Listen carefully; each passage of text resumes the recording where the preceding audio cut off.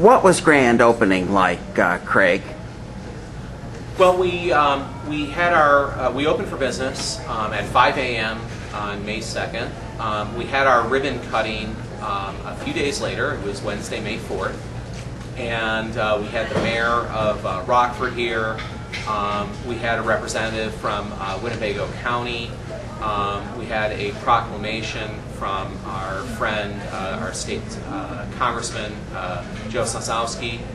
And really we had friends and family who all gathered and filled the entire floor that you see behind me with just friendly faces and new members, and it was just a wonderful, wonderful day.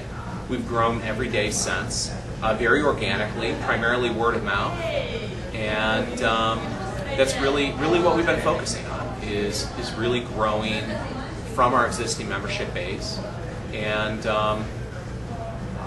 just bringing people in. Thank you, Craig.